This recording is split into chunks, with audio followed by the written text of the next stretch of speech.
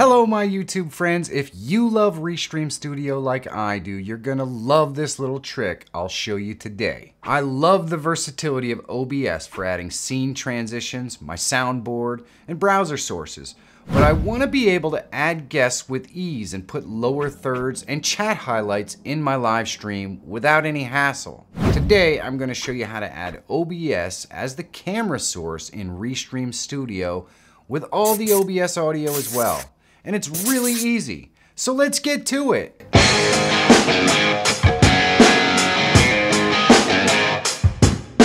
If you're always looking for tools, tips, and tricks to help make you a better YouTuber, subscribe to the channel and click that bell so you don't miss any new content. Full disclosure, this video is sponsored by Restream. They've been a sponsor for a while and it wouldn't be possible without the amazing audience that support this channel. So thanks guys. And if you haven't taken a moment to check out Restream Studio, there's a link in the description.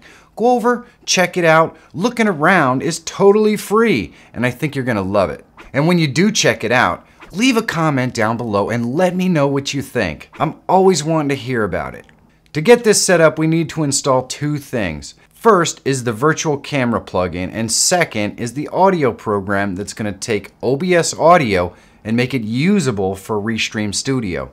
So let's jump into the computer and I'll show you how to set it up. First, let's add the virtual camera plugin. Here's the website. Yes, the link is in the description. Now we install our audio software. And that software is Voicemeeter Banana. And sorry Mac folks, this is not available for you just yet. Amazingly, the links are in the description. You can click here to download and install it on your machine. And reboot once you're finished. Let's get into Voicemeeter Banana and I'll walk you through your setup options. I know it looks really complicated, but it's actually pretty simple. Over here on the left, you have your hardware inputs, so you can add your microphone here directly. You may or may not want to, depending upon if you're planning to add guests to your live stream. If you're adding a guest, then you want to separate your microphone from the rest of the desktop audio. If you're not, then you can just add your microphone to OBS and you don't have to worry about it. If you decide to add it here, select Input Device below Hardware Input 1 and then select the input device. The letters here at the beginning of the name are just the different encoders. I recommend using WDM since it has the lowest latency. The virtual inputs are set up already to grab the desktop audio, which is perfect. Your outputs are A1 to your headphones and B1 to the virtual input. This is where you have some flexibility to separate your microphone. You don't really want to hear your microphone in your headphones,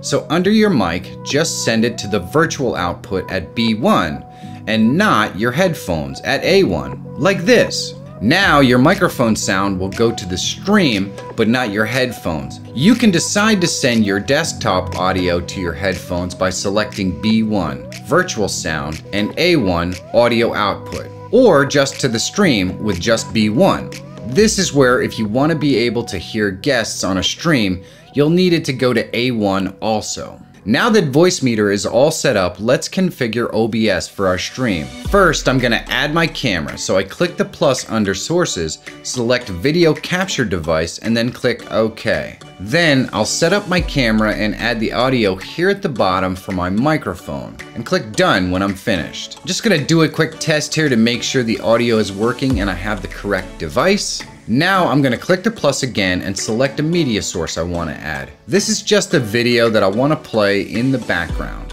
I name the source and click OK. Then I browse to the location of the source I want to add, select it, and then I select a loop. The clip is going to loop, and then I select Done. Now I'm just going to organize my screen and resize things the way I want them. Now if I click back over into Voicemeeter Banana, you're going to see we're still not getting any audio. And that's because audio is currently not being broadcast to anything Voicemeeter can pick up. To fix this, we go back into Mixer and click one of these gears and select Advanced Audio Properties. In Advanced Audio Properties, we want to set each of our sources to monitor and output. This means the sound will play through our output device, usually your headphones, but also go out to the stream. But in this case, our headphone audio is being captured by Voicemeeter Banana. So now when we flip back over to Voicemeeter, you can see we're getting some audio. You may also be hearing the audio through your headset or speakers. So take this opportunity to adjust the levels the way you want them in the OBS mixer.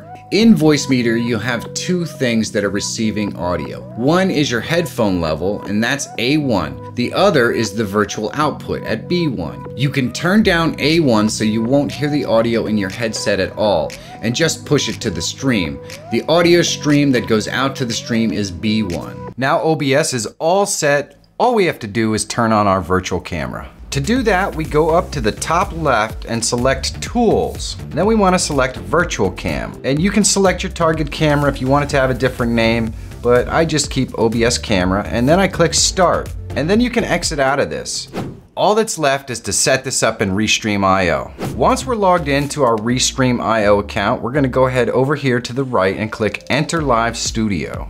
Now I'm gonna go down here right below the preview window and select this icon to the far right. It's like a little cog. For video input, I'm gonna go ahead and select that OBS camera. Then for my audio input, I wanna go ahead and select Voicemeeter output. Then I'm gonna set my audio output to my headphones. I'm gonna click advanced settings here, and I'm gonna change my quality to high definition 1920 by 1080, and I'm gonna turn off echo cancellation and noise cancellation. Now the reason why you wanna do this is because, as you can see, I have a video playing in the background, but if I was playing a game or something else, well, sometimes echo cancellation and noise cancellation gets picked up as some sort of background noise, and they'll try to garble it all out. So you should probably turn these off if you're using multiple audio sources in OBS, so that it doesn't confuse the system. I do, however, turn on the stereo audio input because most of the games or anything else that I might be playing is gonna be in stereo. And once we do this, we're all set up. And you can go over here and still have your chat overlays on your live streams. All of the awesome features that you get with Restream Studio